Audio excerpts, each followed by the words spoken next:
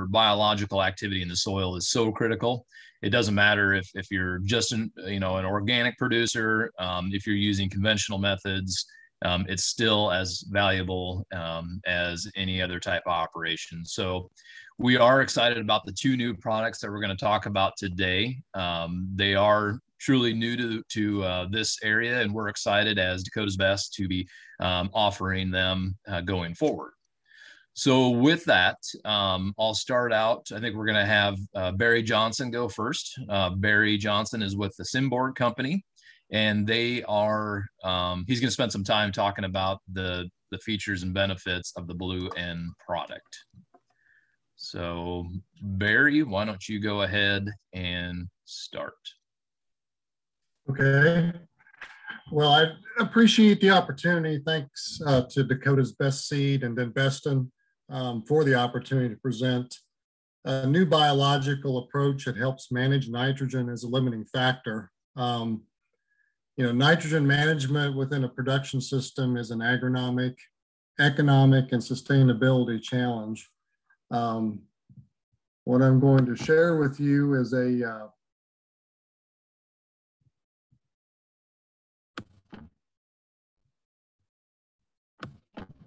I can get this up. Can y'all see that?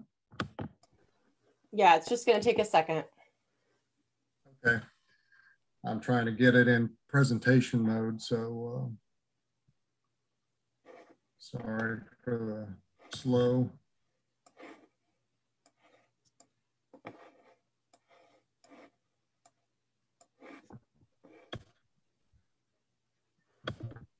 While Barry finishes getting this up and running, I will make a note that just like all the Fridays on the Farms that we do record these events. That way, if you're not able to attend live, you can always go back to YouTube, just search Organic Farm Team, and you'll see all the previous Fridays on the Farm and some of the other material that we've recorded in the past. So. Okay. And your Blue N logo is up on the screen, Barry. Okay. Sorry for that little delay there. So anyway, I'm here to talk about Blue N. Blue N is a natural source of nitrogen. It is a exclusive and patented bacteria that Symborg discovered. It was actually named by Symborg. Its genus is Methylobacterium and species is Symbioticum. And we chose this particular species because of its great nitrogen fixing capacity, its efficacy under precision farming conditions, and its a proven effectiveness in all crops of agronomic interest. Because it is patented and it is exclusive to Symborg, we know exactly how, where, and why this works, and we can share this with you.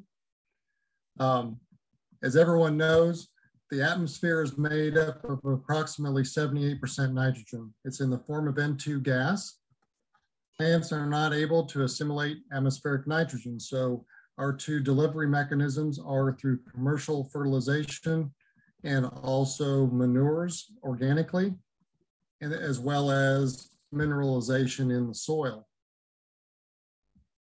So our approach commercially is to add nitrogen in some fashion or form. In the conventional sense, we have several options. We have anhydrous ammonia, urea, UAN, things of that nature. In organic farming, we have basically manures or refined organic matter or organic sourced manures as well. So the two forms of nitrogen that a plant can actually take up is ammonium, which is NH4+, and nitrate. We like the ammonium form because it is a positively charged cation, so it can adhere to a cation exchange site and not be leached through the soil.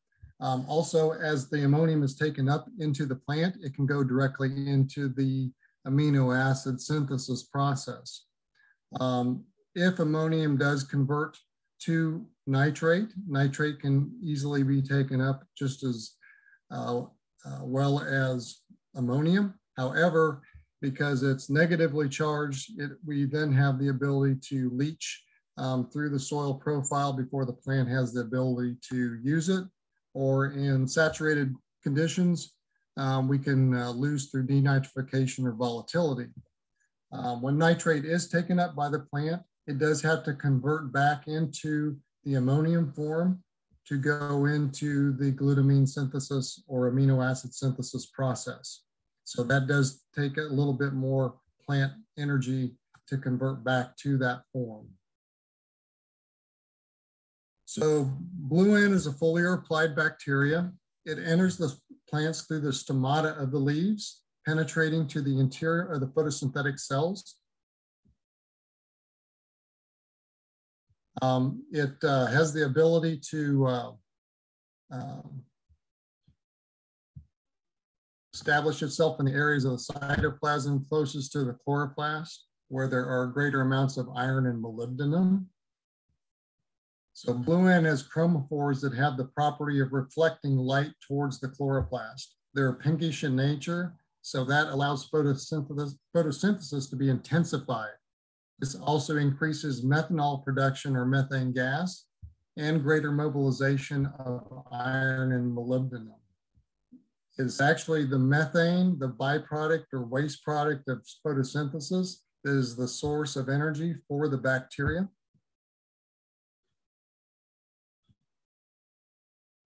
And iron and molybdenum are necessary elements for the fixation process as well. So again, we have atmospheric nitrogen in the form of N2 gas. We have the bacteria residing within the cells of the interior parts of the leaf. And there's the electron microscope picture of the pink methylotrophs. And it's actually in the nitrogenase 2 complex that we use the cofactors of molybdenum and iron to associate hydrogen with atmospheric nitrogen, creating ammonium. The ammonium then can directly go into the amino acid synthesis process very efficiently. So these are the two side-by-side ways of fertilizing. Basically what we're doing is we're bypassing all the limitations or restrictions of uptake in the soil. We're bypassing the limitations of loss. Everything that's taking place from the fixation standpoint regarding blue N is above ground in the leaves, and it is actually has no cost of energy to the plant, which is very important because the fixation process, the bacteria is fed by byproduct of photosynthesis, methane gas. It's a very efficient process, so you can kind of think of this as a constant and consistent foliar feeding mechanism that's working 24/7 in the plant for you. The bacteria does translocate throughout the plant. As the plant grows, it will continue to inoculate new growth. It is rain fast, what I call rain fast, in approximately 1 hour.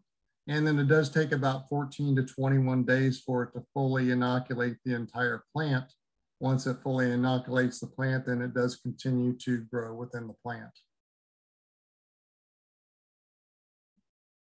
So again, it's a constant, consistent flow of nitrogen on demand in the appropriate amount. So there is biological regulation to the delivery or the fixation process. If the plant requires nitrogen and it's not getting it from the soil, it will always take it up from the soil first. But if there's something complicating the true need of that plant, the bacteria will kick in and provide the nitrogen in the appropriate amount. It will never over-deliver nitrogen to the plant. So that's why we can actually be effective in legumes as well, where we can compensate for the lack of rhizobia activity, not being able to keep up with the true needs of that legume plant. So again, it's a constant, consistent flow of nitrogen to the plant. So we're increasing crop profitability. We're energy savings because the plant translates into greater plant growth because there's no energy requirement for the fixation process. And we provide less nitrates and oxidative gases, obviously. So we boost yields, improving profitability. were effective. We enhanced nitrogen fertilization efficiency, reducing the dependency on nitrogen uptake from the soil, and were sustainable. We protect the environment and water from nitrogen pollution such as volatilization, greenhouse gas emissions, or nitrate leaching. So really what we're doing with Blue N is fulfilling the 4R nutrient strategy of right rate, time, place, and source. Blue N is applied at 5 ounces per acre. It's a one-time application. So it's the right rate, the right time. It's a fairly juvenile state of the crop, so it's easy to get through. V4 to V8 in corn, V4 to V8 in soybeans, 4 to 6 leaf stage in cereal grains, or a better way to say it, maybe mid-tillering to early stem elongation. It's the right place. It's foliar applied. The nitrogen fixing bacteria works inside the leaf cells adjacent to the chloroplast. We're bypassing all the soil limitations of restricted uptake and losses. And we're the right source. We're 100% biological, OMRI certified, Washington State certified, CDFA certified. When the plant senesces, the bacteria leaves as well. There's no residual left behind. So we complement a solutions-based farming approach. We are a true organic source of nitrogen for the organic farming practices. In conventional nitrogen, Blue N provides a solid agronomic approach through responsible optimization of nitrogen in the farmer's pursuit of maximum yield, enhancing nitrogen use efficiency. So last year we did several hundred evaluations across the Midwest, and I'd like to share some of those with you. The first is corn. This is a case study in Iowa where the farmer had laid down approximately 150 units of foundational nitrogen and came back with 40 units of side dressing application. And then the Blue N effect was an 8 bushel advantage, 218 bushels compared to 210. And then across several trials across the Midwest last year, with on average a pre-plant or foundational nitrogen of 135 units, followed by 45 units of side dress application, we had a 7.5 bushel increase, 179.1 on the control compared to 186.6 on the Blue N. Organic trials last year. This is a central Iowa field that the gentleman was obviously striping 2 hybrids, but in between the blue lines is where the Blue N was applied. It is a little bit more chlorotic on either side of where the Blue N application was made. There's advancement in ear maturity during an observation. And then we kept observations through field view climate last year as well. This is a little bit better picture of that. Again, on each side of the blue lines, it's a little bit more chlorotic. This was a case study in Missouri. This particular farmer had 4 fields of corn and 1 soybean field that he was growing for organic soybean seed. This particular field had 210 units of hog manure down as a base, and we had a 13 bushel increase. And that actually is his average increase on all 4 fields that he applied Blue N to last year. It ranged anywhere from 10 bushels to the acre up to 30 bushels to the acre. And then 22 additional trials across the Midwest organic production. The base nitrogen source again was approximately 210 pounds to the acre. And we had just under a 7 bushel per acre increase in corn, 141.2 compared to 134.3 on the control. We actually had 2 organic soybean trials last year as well, and both of those were successful with an average increase of 6.4 bushels to the acre. We had several conventional trials that were successful in soybeans as well. And the conventional side, we were 5.3 bushels per acre increase. So there's some other experiences here that I'd basically shows you how Blue N can actually provide nitrogen. This is actually a garden situation where there was no additional nitrogen applied. So the control was just working off mineralization in the soil. And then obviously the Blue N area had the Blue N application to it. This was green beans. The first pick was a 50% increase. And then obviously you can see the second and third picks had significant increases as well. Kohlrabi, we had just a better overall plant development and root system. Sweet corn, we had a 7.5% increase in sample weight versus the control. And this gentleman also planted a new grapevine that season. And where he sprayed the Blue N, we had a 34% increase in yield, and both samples were the same Brix level. So this basically just shows Blue N can work on any crop of agronomic interest. So in conclusion, I think Blue N is the solution for increasing profitability in conventional agriculture. Because we're OMRI certified, we can be used in restricted and protected areas as well as conservation program acres. And we can increase profitability with the organic farmer because we're a true source of nitrogen for the organic farmer. What we're doing there primarily is compensating for the variability of the source and the variability of the application method itself. So we're currently working on compatibility for conventional farming. We should have a small basis or a small foundational list here soon, sometime in April, of some of the heavy hitters for post-emergent corn, soybean, and wheat applications. We are suitable for all types of agriculture, obviously. We do have the organic certifications, and we are a single application per crop cycle at 5 ounces per acre. So with that, hopefully I've stimulated some questions. Thanks, Barry. I know probably the part that excites me most about the Blue N product is that, especially whether you're organic or a conventional producer, if you're utilizing a lot of manure as your nitrogen source, you know, it just kind of depends on the year. If your soil's dry, if it's too wet, if it's cold, if it's hot, we don't know exactly how much organic nitrogen is going to be released from that manure during that year.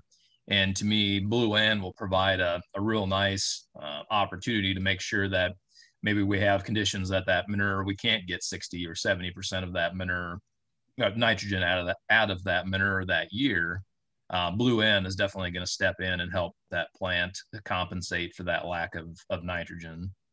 So yes, absolutely. We did several conventional trials last year where they were using, whether it was hog manure or pen pack cattle manure, as the foundational source of nitrogen. And we had very, very good results with that. Again, you know, just as you pointed out, there's restrictions of uptake and conversion throughout the year. You know, as the weather changes, it can be too dry, it can be too wet. You know, again, all those requirements are being bypassed. So the plant still requires nitrogen that might not be able to be taken out through the root system, but you know, the bacteria is living within that plant, providing that nitrogen fixation that's necessary to maximize that particular plant's goals. And even if you're applying, you know, let's say anhydrous in the fall or urea or liquid nitrogen in the spring, we don't always know exactly how much. You know, we have a pretty good idea how much nitrogen will be available, but you know, if we get a super wet spring, we have a lot of volatilization. I mean, there still can be a loss. And I saw one question pop up on the chat menu, and it's one that I've gotten questions on is, so if I use Blue N in my operation, and let's say I'm a conventional grower using commercial herbicides and fertilizers, how much nitrogen in theory could I replace with Blue N?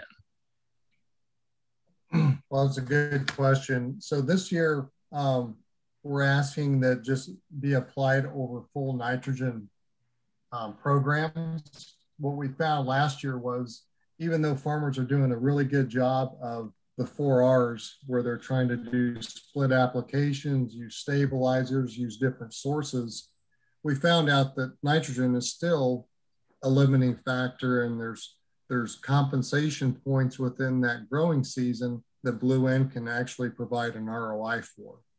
We are going to look this year at nitrogen optimization studies through third-party trials, where we can maybe next year experiment or have good recommendations relative to, in a corn soybean rotation, so much foundational nitrogen down, corn on corn, so much foundational nitrogen down, and then we would have, a range of nitrogen substitution as a side dress. And that range would also provide us sufficient buffer capacity to still provide compensation for applied nitrogen that did not get to the plant. So we're going to work on those, and we did some of those studies last year, and we want to refine and, I guess, reconfirm what we think we saw. So this year we would just like it to be over the top of full nitrogen programs, because in general there's sufficient compensation points throughout the season that should provide sufficient ROI. Great. A couple more questions that have come in. The first one I saw was, can this be applied in furrow? No, this is a 100% foliar applied.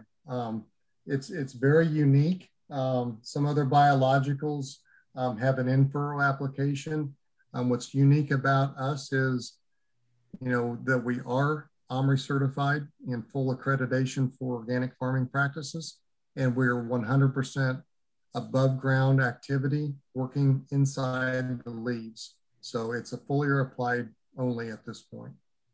Great. And honestly, that's kind of how I put this meeting together today. We'll have Brady talk here in a little bit, and Brady's got a product that definitely is more, is absolutely designed to be in the furrow and helps kind of from the, let's say, from the soil line down, where this product is probably much more, like Barry said, a foliar, soil line and above type product. One question was, would it have any benefit in forage crops, especially grasses? Yes, absolutely. So one of the, for cereal crops like wheat, barley, oats, we have nitrogen use efficiency improvements in all crops. The highest nitrogen efficiency use improvement from a percentage standpoint is in cereal grains. So it has a tremendous application for guys that want to really are in pursuit of maximum yield on their cereal crops. Again, we're bypassing any limitations in the soil. We're there to provide nitrogen on demand. We also, albeit just it was one, we did apply it on third cutting alfalfa last year. That was a newly established stand. And we did increase over 20 acres, about a half a ton of production. It was high quality alfalfa, but what we really increased was the RFQ value, and we raised that by 48 points. Now, I'm not going out and suggesting that's going to be the typical response that you're going to get in alfalfa. It was a real response.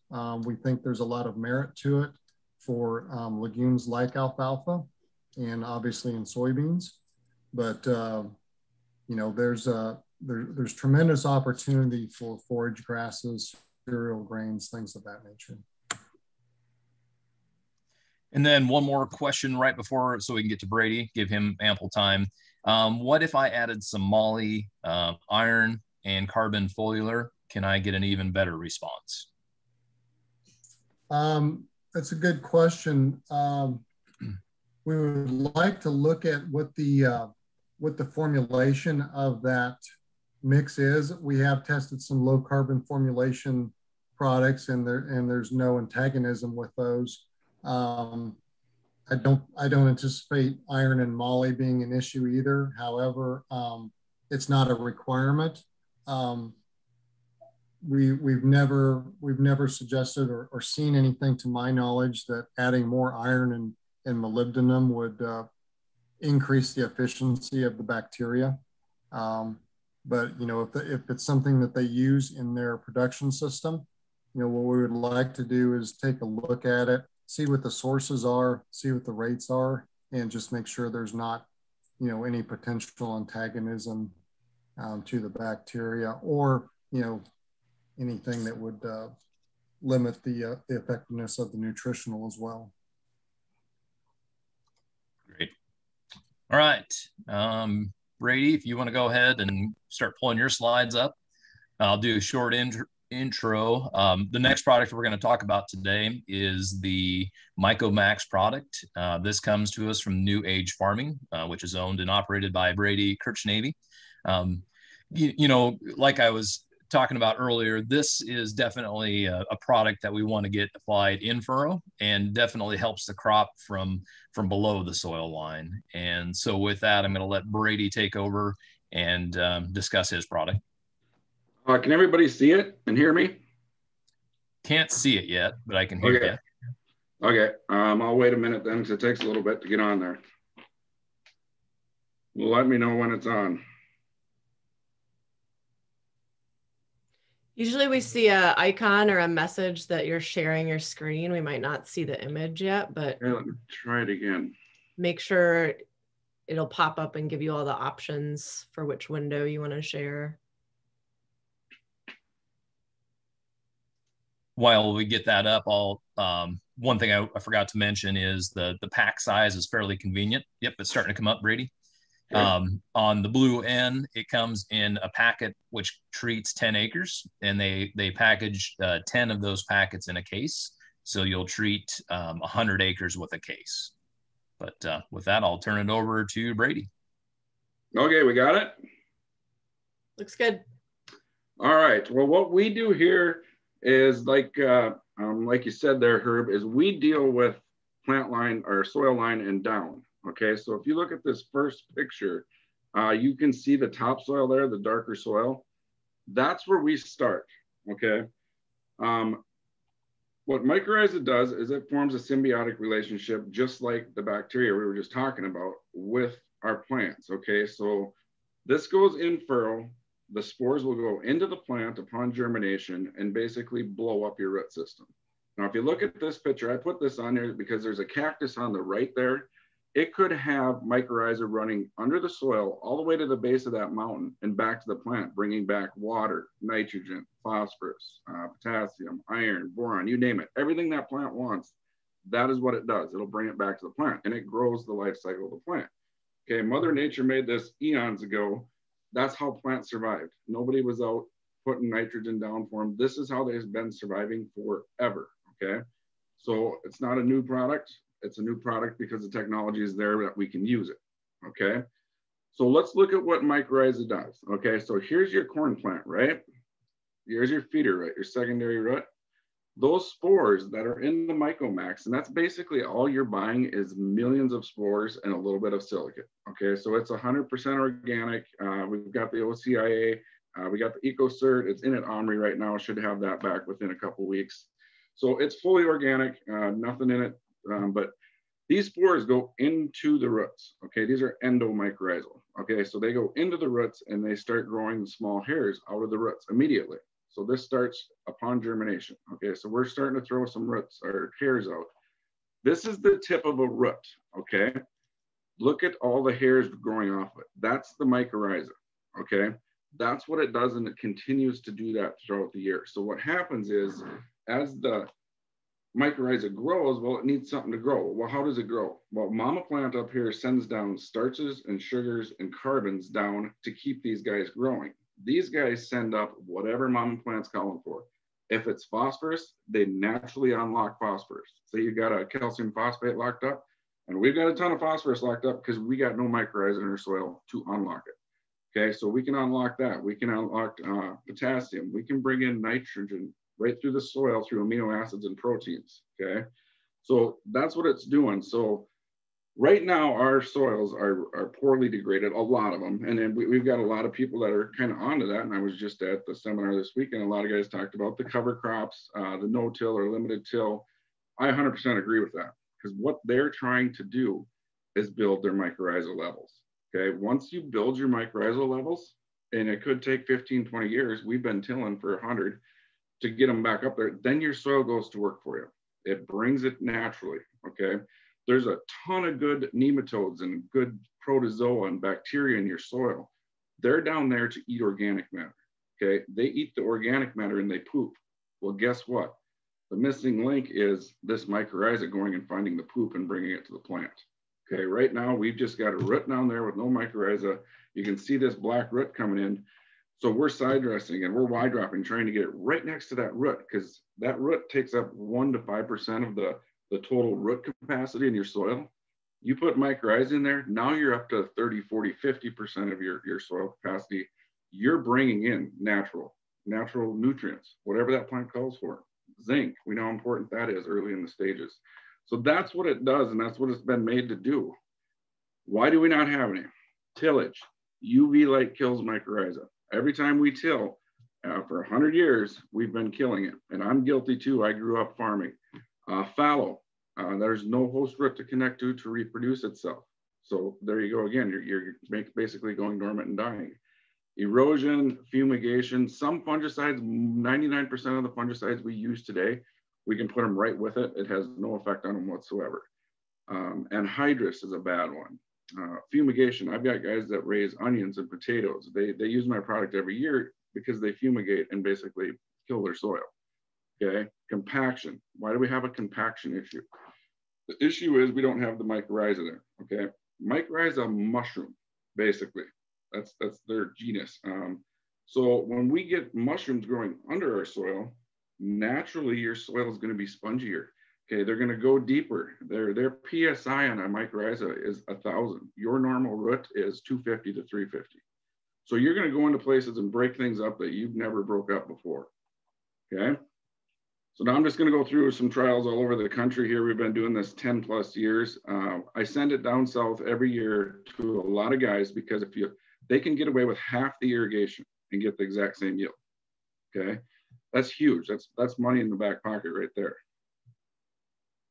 So here's some beans. I'm going to go through these rather quick so we can get to some questions, but you can see immediately that root system starts to blow up. Everything's just bigger and better. Here's one we did, and you look at the total seeds on the 3 plants. That's a big difference. So if you look here in the middle of the screen, you can see everything on the right over there was treated. So I see this every year. Your plant, your beans, your peas, whatever you're planting, they stay greener longer because they're a healthier plant. Healthier plant, higher yield. It all goes together, okay? Kidney beans, same thing. Pinto beans, same thing. Here's sunflowers. Look at the difference in the root system.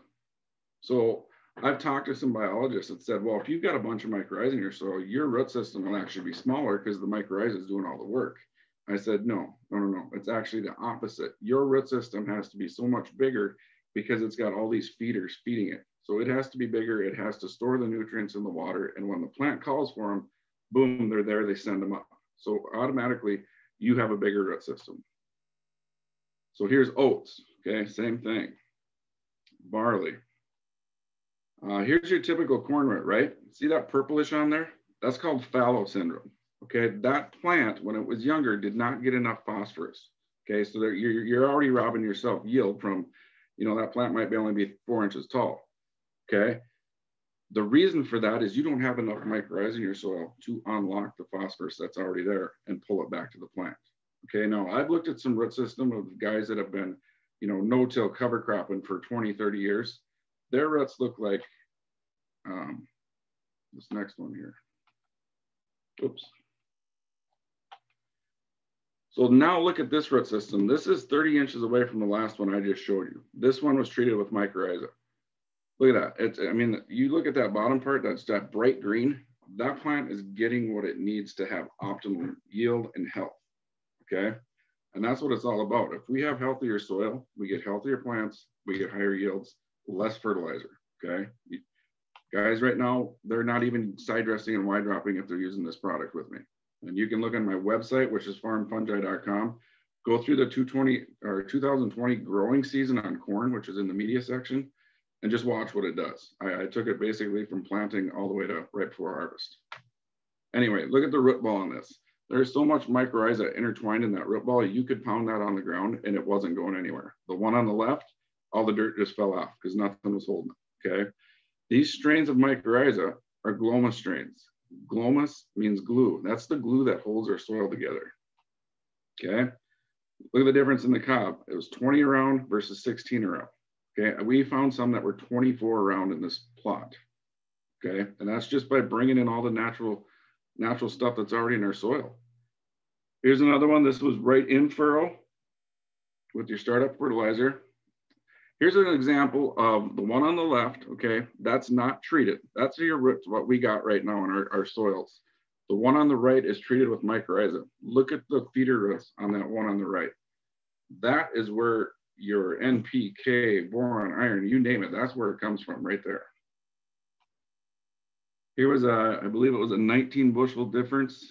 If you look at the top there, 221, then go down to the fourth one down, same hybrid. I don't know, 3 down, so it's 202. Yeah, it's 19 bushel difference. Here's a tissue sample we did, and you can see it's showing it's bringing in more N, P. It didn't bring any more potassium, which tells me that plant was getting enough potassium with what we put down. More magnesium. If you go over to iron, you look at how much more iron that brought in. Now, if anybody raises beans and has IDC issues, here's your answer, okay? You're having an iron deficiency because you don't have a root system to bring in your iron, okay? Here's a plot test we did. You can see everyone with the T over there. Second column is treated. And then you go way to the far right, you'll see it's the difference in bushels. But another thing I want you to look at is moisture, and I want you to look at weight, okay? Pretty much all of them, we had a higher test weight, we were lower moisture. The reason for that is you put the mycorrhizae on, your corn is basically on steroids. It grows faster, it will tassel a week sooner than stuff that's not treated. I see it every year, and that's again on that video on my website. And you can look at the bushels. Now, what I tell everybody is don't put it on a fixed year hybrid, okay? The third one down over there way in the far right column, that was a fixed year. I got a 3 bushel difference. So it doesn't pay for itself. Put it on at least a semi-flex to a full flex year, okay? Then you're gonna be getting that, 8 to 15 bushel bump. Drought tolerance. Everybody's been talking this year about drought, and it's gonna be a dry year and this and that, but nobody really knows. But it's a good protection right here. Look at the one on the right. Now, look how fast these grow. You look at the left over here, the bottom left, those little hairs grew across, colonized on these corn on the right side there, and they're blowing up their root system. So this will grow that fast. You think of a mushroom in your yard, the first time you see it, it's 2 inches around. Guess what? Next day you walk out, it's 4 inches around. Well, this is what it's doing, but it's underground. It's underneath you. Okay, so that's what's feeding the plant. I talked about amino acids and proteins in the soil from all our good bacteria and stuff down there. Most of the soils I deal with nowadays are 95 to 98% bacteria. The fungi is gone. Okay, Ward Laboratories, I'm working with them right now. We're gonna come out with a mycorrhizal fungi test to basically be able to test this because it's never been done. Nobody really knows how to do it, but we're working with them. Anyway, this is the amino acids, the proteins being brought through the hyphae, which are the hairs that grow off your root, right into the center of your root and up to your plant, okay? Again, like Barry said, you're not gonna over nitrogen or over phosphate. There's no way it can because mama plant is talking to the root system and they're feeding each other, okay? So if mama plant's had enough nitrogen, she says, nope, send me up some water or whatever it may be that she wants, okay? So that's how they work together. Experimental studies have shown that the hyphae of the mycorrhizae can deliver 80% of your plant's pee. So how much pee do we have locked up down there that we can't get, or we're trying to get with a chelate or something like that? Probably a lot of it. Okay, I've got guys that have already cut their pee by 20 to 30% because they know their soil and their roots are getting it for them. 25% N, 10K, zinc is important, okay? 60% of the copper. So it's bringing in everything that plant is asking it to do. Okay, it protects your roots from root rot. It's also the natural killer of cyst nematode. Okay, here's the root rot. Now, cyst nematode, we have some issues up here in the North Dakotas. I don't know around everywhere else where everybody's from, but the reason we have that is, again, our soils are so predominantly bacteria, okay? We don't have the fungi balance to balance your soil and make your soil healthy, okay?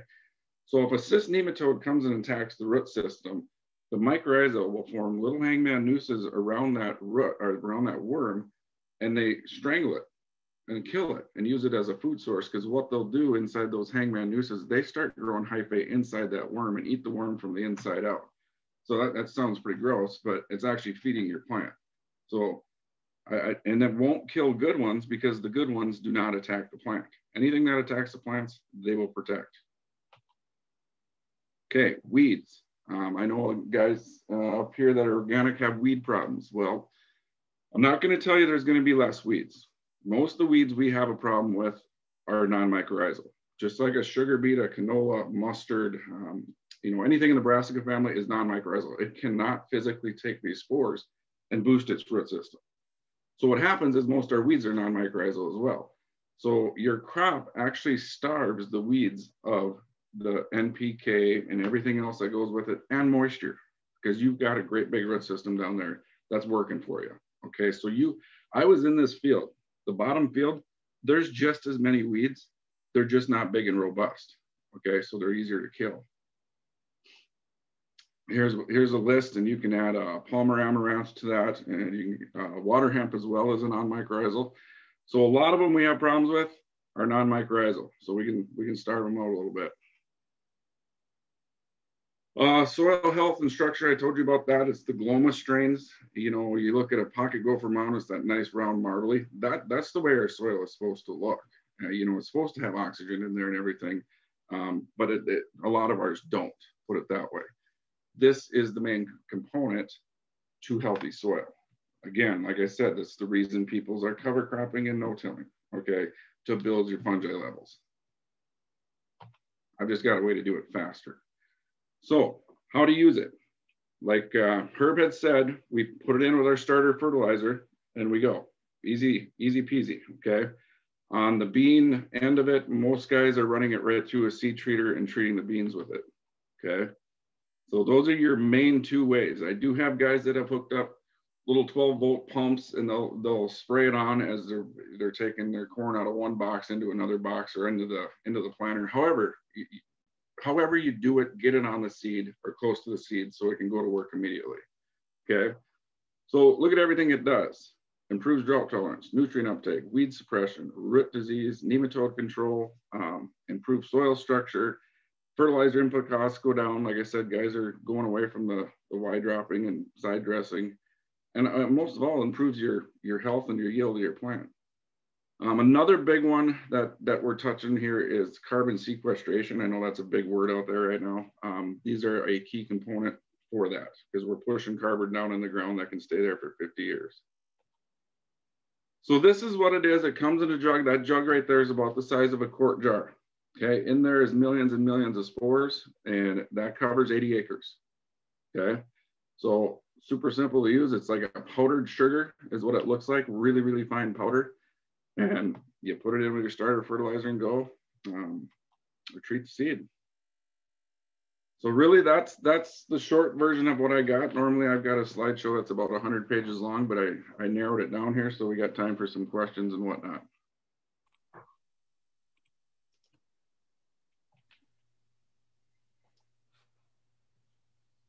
Thanks, Brady. Yeah. You know, probably one of the biggest things to me about this product is there's not it's pretty hard to have a convenient way to handle mycorrhizae. And this is definitely, like you said, you know, like on our planter, we do have liquid starter. We apply some fish and some different products from the Dram Corporation. And we're going to be able to add this right to that mix. And it's quick and easy. It's going to be applied right where it needs to be in the furrow of the plant. Another thing I want to bring up here is the Mycomax itself is made up of 8 different species. And like I said, millions and millions of spores. Not all mycorrhizas is created equal. Okay. Mycorrhizae, a lot of times I'll see other companies, they go by propagules. Propagule could be a root hair, it could be a piece of dust, it could be a piece of dirt, it could be a piece of sand. It's just a propagule. Our product is 100% certified spores only, because that's the only ones that do the work. So make sure you know what you're looking at if you're looking at mycorrhizae, because they're not all created equal. You know, I think Brady brings up a good point. One of the things, you know, I think today it's very overwhelming on all the different biologicals and different products that are offered to the farming industry itself. And so, like we said last week at our organic farm team summit, our job, our goal at Dakota's Best is to help sort through some of those products. And really, we're going to try to promote only the products that have the true economic value to your farm and will provide a solution for your farm. So definitely Mycomax and the Blue End product are products that we feel will really help out on your operation. On my own personal operation, we're going to be using both of these products because the win ratios that you're seeing from Barry's slides and Brady's slides is pretty phenomenal in the industry. They kind of become a no-brainer type input because they're cost effective and very effective, I should say. So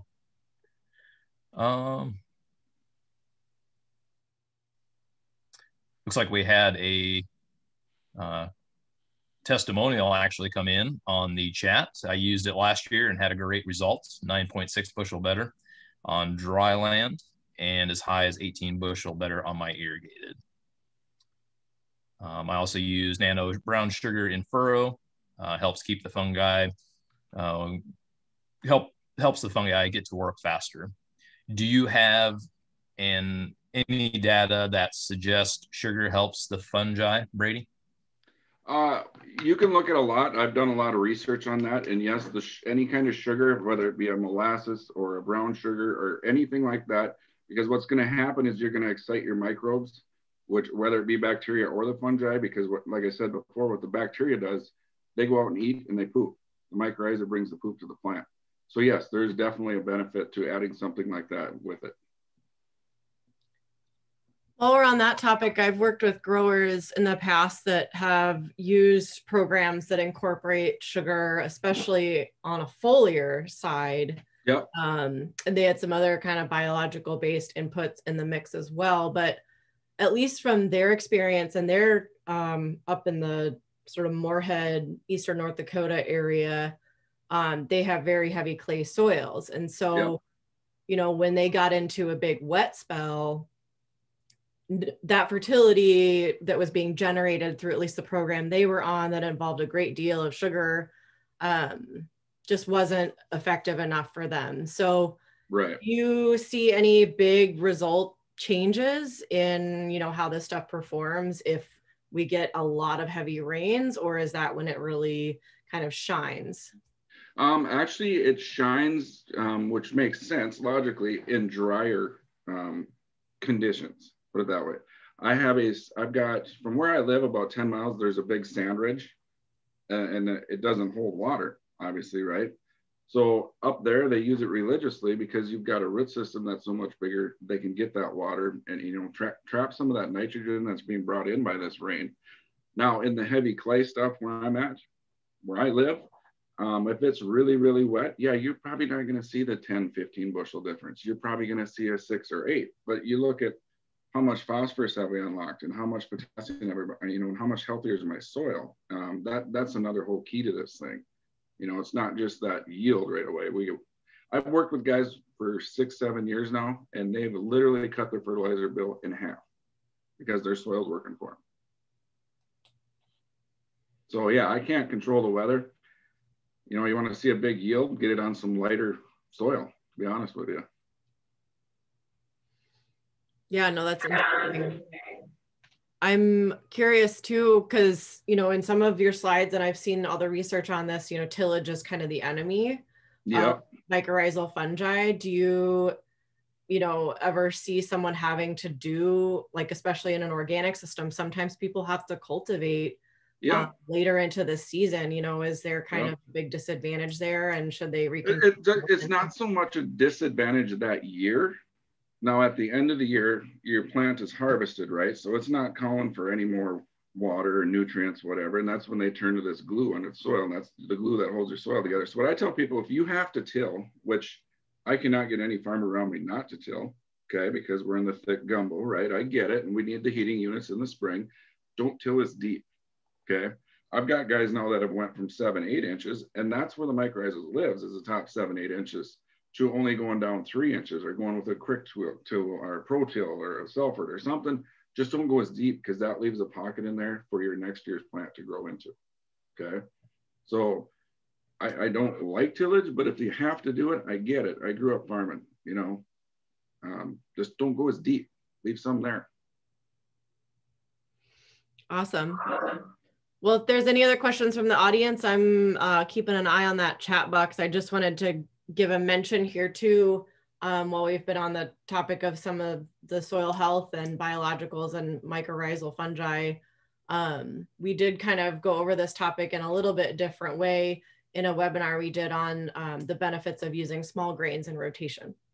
So I'd encourage folks to check out our YouTube page at Organic Farm Team. I'm going to bring up a couple of slides here to wrap things up if there's no more questions.